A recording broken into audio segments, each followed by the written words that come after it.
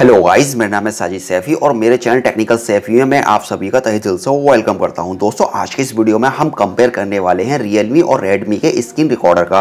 दोस्तों, इस वीडियो को मैं 3 पार्ट्स में डिवाइड करने वाला हूं। पहले पार्ट्स में हम Realme और Redmi के स्क्रीन रिकॉर्डर के सभी फीचर्स को कंपेयर करेंगे और दोस्तों सेकंड पार्ट्स में हम PUBG गेम को रिकॉर्ड करेंगे और प्ले करके देखेंगे कि हमें किसके अंदर ज्यादा बेहतर क्वालिटी देखने को मिली। एंड दोस्तों, तीसरे पार्ट्स में मैं आपको बताऊंगा कि मुझे कौन सा ज्यादा बेहतर लगा और क्यों बेहतर लगा। तो चलिए दोस्तों, फाइनली वीडियो को शुरू करते हैं।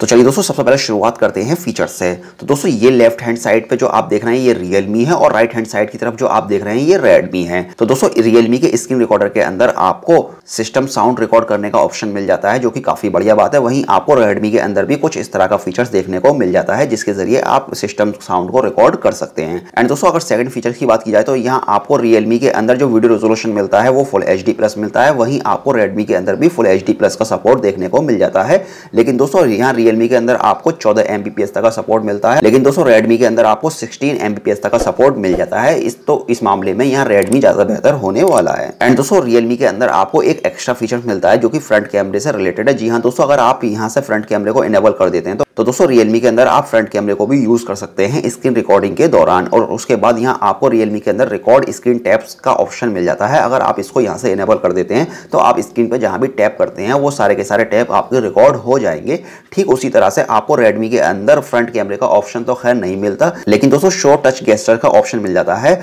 तो Redmi के अंदर भी आप जो भी आपके टैप्स वगैरह होते हैं उनको रिकॉर्ड कर सकते हैं। तो दोस्तों, Realme के अंदर आपको तो केवल इतने ही फीचर्स देखने को मिलते हैं, लेकिन Redmi के अंदर आपको और भी एक्स्ट्रा फीचर्स मिल जाते हैं। जैसे कि चलिए मैं आपको बताता हूँ कि किस तरह के फीचर्स। तो दोस्तों, यहाँ सबसे पहले आपको एक एक्स्ट्रा फीचर्स मिलता है फिक्स्ड फ्रेम रेट। तो दोस्तों, अगर यहाँ से आप इस फीचर्स को इनेबल कर देते हैं तो इनेबल करने के बाद आपके फोन की जो बैटरी है वो काफी ज्यादा सेव होगी। और उसके बाद यहाँ आपको Redmi के अंदर फ्रेम रेट का भी एक ऑप्शन मिल जाता है, जिसके जरिए आप अपनी स्क्रीन रिकॉर्डिंग की वीडियो क्वालिटी को और भी ज्यादा बेहतर बना सकते हैं। यहाँ आपको ऑप्शन मिल जाते हैं, जबकि Realme के अंदर आपको इस तरह के ऑप्शन देखने को नहीं मिलते। एंड दोस्तों, उसके बाद आपको लॉक स्क्रीन टू एंड का ऑप्शन मिल जाता है। अगर आप इसको यहाँ से इनेबल कर देते हैं तो जब भी आप अपने फोन की स्क्रीन को लॉक करते हैं तो आपकी जो रिकॉर्डिंग है वो ऑटोमेटिक स्टॉप हो जाएगी। और उसके बाद मैंने शो टच गेस्चर का ऑप्शन आपको बताई दिया। एंड दोस्तों, उसके बाद आपको Redmi के अंदर विजुअलाइज नेविगेशन बटन्स का ऑप्शन मिल जाता है। तो दोस्तों, अगर आप इस फीचर्स को यहाँ से इनेबल कर देते हैं तो इनेबल करने के बाद जब फोन के अंदर आप स्क्रीन को रिकॉर्ड करते हैं तो रिकॉर्ड करने के दौरान अगर आप बैक बटन, होम बटन और रिसेंट ऐप बटन को टैप करते हैं यानी कि टच करते हैं तो वो शो होगा, यानी कि आपको स्क्रीन पे लिखा हुआ शो होगा कि आपने कौन सा बटन टच किया है। और उसके बाद यहाँ से go back to screen recorder का एक ऑप्शन मिल जाता है इसके अंदर आपको। ये भी एक काफी एक्स्ट्रा फीचर्स है।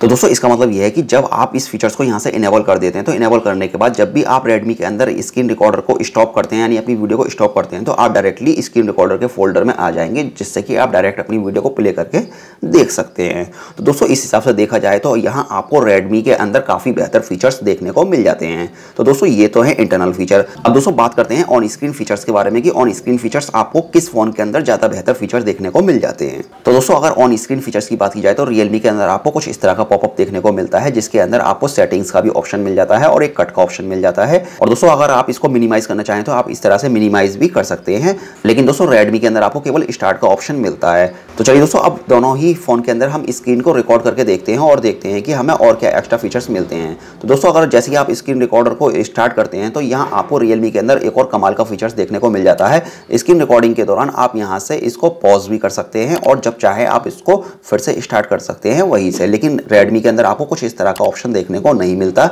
आप डायरेक्ट यहाँ से स्टार्ट और स्टॉप कर सकते हैं। तो दोस्तों, इस मामले में Realme ज़्यादा बेहतर है। तो दोस्तों, ये है Realme और Redmi के स्क्रीन रिकॉर्डर के सभी फीचर्स, जिन्हें मैंने स्टेप बाय स्टेप आपको कंपेयर करके बताया। तो चलिए दोस्तों, अब फटाफट जल्दी से हम देखते हैं कि किस फोन के अंदर हमें वीडियो क्वालिटी ज़्यादा बेहतर देखने को मिलती है।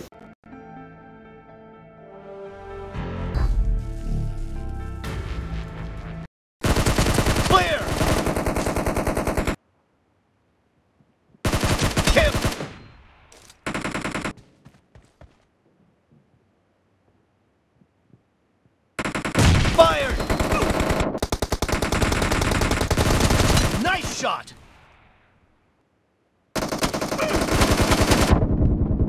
Target down.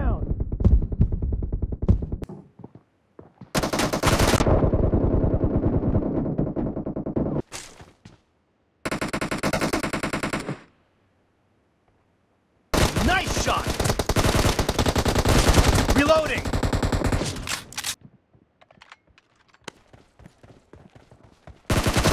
No mercy. For me.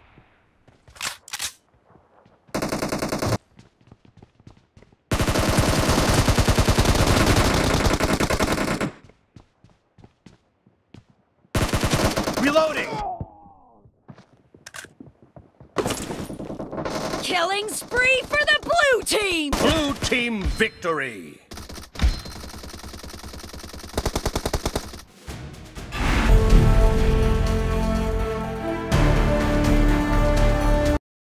Team match, let's go.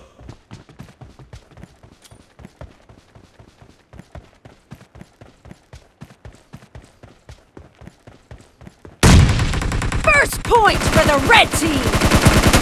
Dead.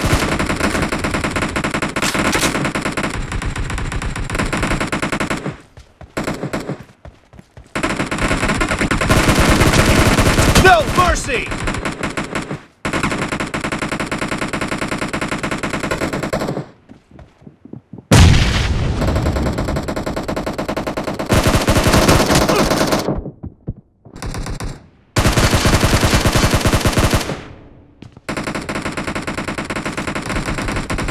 Killing spree for the red team!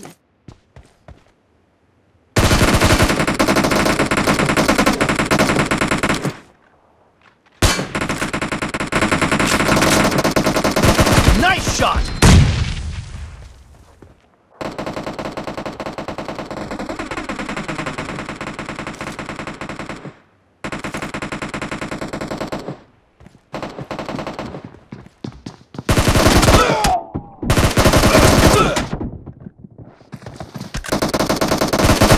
Kill!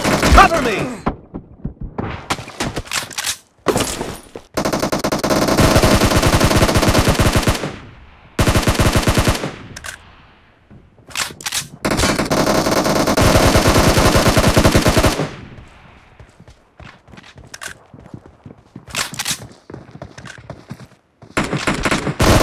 Clear! No mercy! You're losing the game. The blue team doesn't have a lot of time left!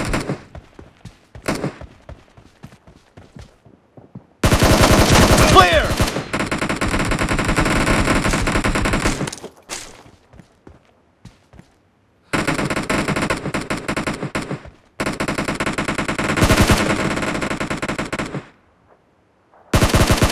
Reloading!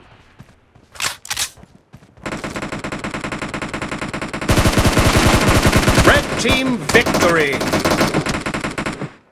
तो जैसा कि दोस्तों अभी आपने देखा, हमें Redmi के अंदर जो वीडियो क्वालिटी है वो थोड़ी ज़्यादा बेहतर देखने को मिलती है Realme के कंपैरिजन में। खैर आप मुझे कमेंट करके बताइए कि आपको कौन सी वीडियो क्वालिटी ज़्यादा बेहतर लग रही है, Realme की या Redmi की। हालांकि इतना बड़ा डिफरेंट दोनों में नहीं है। एंड दोस्तों अब फाइनली बात करते हैं वीडियो के तीसरे पार्ट की कि मुझे कौन सा ज़्यादा बेहतर लगा। तो चलिए दोस्तों अब फाइनली बात करते हैं कि मुझे कौन सा ज़्यादा बेहतर लगा। तो दोस्तों मुझे पर्सनली Realme का ज़्यादा बेहतर लगा, क्योंकि Realme के अंदर ऑन स्क्रीन फीचर्स मुझे काफ़ी बेहतर मिल जाते हैं। क्योंकि ऑन Realme के अंदर आप यहाँ से अपनी वीडियो को डायरेक्टली पॉज भी कर सकते हैं और फिर चाहे आप उसको प्ले भी यानी कि फिर से स्टार्ट कर सकते हैं। और वहीं दूसरी ओर दोस्तों हमें Realme के अंदर एक और फीचर्स मिल जाता है जो कि कैमरे का है। चलिए मैं आपको दिखाता हूँ कि वो किस तरह से वर्क करता है। तो जैसा कि दोस्तों अभी आप देखें, यहाँ हमें Realme के अंदर फ्रंट कैमरे का भी ऑप्शन मिल जाता है, जो कि Realme के स्क्रीन रिकॉर्डर को Redmi के स्क्रीन रिकॉर्डर से थोड़ा बेहतर बनाता है। और दोस्तों एक बात मुझे Redmi के अंदर ज़्यादा बेहतर लगी, क्योंकि यहाँ Redmi के अंदर आपको जो ये टॉगल मिलता है वो काफ़ी छोटा मिलता है, जबकि Realme के अंदर आपको काफ़ी बड़ा देखने को मिलता है। दोस्तों जब मैं PUBG गेम को प्ले कर रहा था और उसको रिकॉर्ड कर रहा था, रिकॉर्ड करने के दौरान मुझे काफ़ी ज़्यादा परेशानी हो रही थी, क्योंकि दोस्तों Realme के अंदर जो हमें ये टॉगल मिलता है ये काफ़ी बड़ा है, जबकि हमें Redmi के अंदर ये काफ़ी छोटा मिलता है, जो कि कहीं भी आराम से एडजस्ट हो जाता है। तो दोस्तों इस हिसाब से यहाँ पर इस मामले में Redmi का ज़्यादा बेहतर है। चलिए दोस्तों अब मैं फाइनली आपको बताता हूँ कि मुझे कौन सा सबसे ज़्यादा बेहतर लगा। तो दोस्तों अगर फीचर की बात की जाए तो फीचर आपको Realme के अंदर ज़्यादा बेहतर मिलते हैं, तो फीचर वाइज तो मुझे Realme का ज़्यादा बेहतर लगा। और दोस्तों अगर क्वालिटी की बात की जाए तो आपको Redmi के अंदर ज़्यादा बेहतर क्वालिटी देखने को मिलती है। तो दोस्तों क्वालिटी के हिसाब से रेडमी का ज़्यादा बेहतर है। तो दोस्तों इस हिसाब से देखा जाए तो दोनों अपनी अपनी जगह काफ़ी बेहतर हैं, लेकिन अगर आप क्वालिटी अच्छी चाहते हैं तो आपके लिए रेडमी का ज़्यादा बेहतर रहेगा। अगर आप फीचर्स को यानी कि अगर आप फ्रंट कैमरे वगैरह को अगर चाहते हैं तो दोस्तों इसके लिए आप रियलमी को प्रेफर कर सकते हैं। तो खैर दोस्तों आज के इस वीडियो में मैंने आपको स्टेप बाय स्टेप बताया कि रियलमी और रेडमी के स्क्रीन रिकॉर्डर के अंदर आपको क्या फीचर्स देखने को मिलते हैं और दोस्तों इन दोनों के अंदर कौन सा बेहतर है। तो खैर दोस्तों इस वीडियो में सिर्फ इतना ही था और मुझे उम्मीद है कि आपको ये वीडियो पसंद आया होगा। अगर आपको ये वीडियो पसंद आया है तो प्लीज़ आप इस वीडियो को लाइक कीजिए, शेयर कीजिए और साथ ही साथ चैनल को सब्सक्राइब करना बिल्कुल न भूलें। तो चलिए फिलहाल इस वीडियो को फिनिश करते हैं और मिलते हैं ऐसी एक और मज़ेदार वीडियो के साथ।